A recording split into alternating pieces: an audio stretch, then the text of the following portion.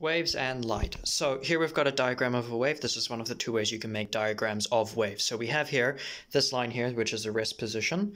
Okay, and then we've got crests here, troughs, and the wave direction. So the wave is moving in this way, and will continue to move that way. Crests are the furthest point above the rest position that the wave enters, and troughs are the lowest point below the rest position that the wave enters.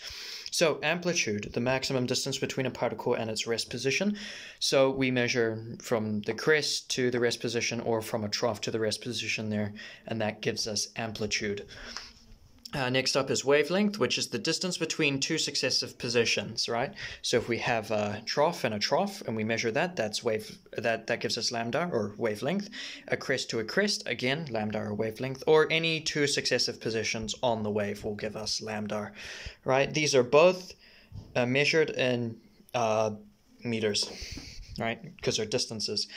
Frequency is measured in hertz, and that's the number of waves moving through a point per second. So if I have a point here and I just let the wave move at, it's whatever speed it's moving at, and we count within 1 second how many waves, how many of these waves. So from a trough to a trough within lambda, that is one wave, or that is one wave, depending on how we count it. How many of those move through that point per second? That gives us frequency, which is in hertz. All right, then we've got period, which is measured in time, or seconds, sorry.